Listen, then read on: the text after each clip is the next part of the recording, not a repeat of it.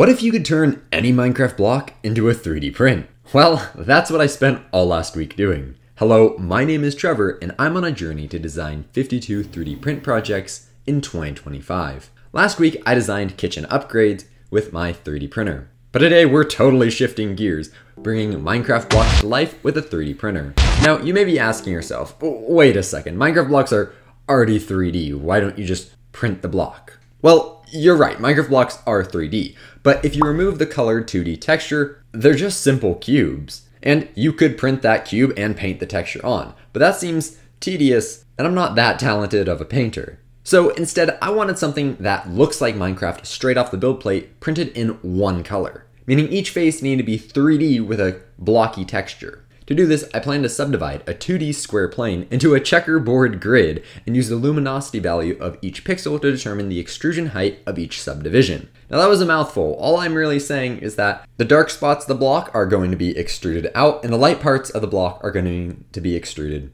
less. With a plan in place, the last thing we need to do is choose our Minecraft blocks. And when I made these Minecraft blocks, it was the week of Halloween, so I decided my first block would be a Minecraft Cauldron, which is kind of a spooky block. I took each face of this block and created a 3D texture and then stitched them all together to create our final 3D model. I also added these mist makers for added Halloween flair. But I think the second block I made turned out way better. And what was that block? For round 2, I created a TNT block.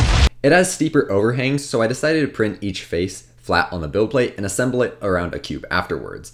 I did end up painting this one, but I only had to do 2 colors, red and black, which would have looked weird if it was just a flat cube. Anyways, let me know what block you would make in the comments, and you may see it in a future video. Anyways, until next time, good luck with your own projects, and thanks for watching.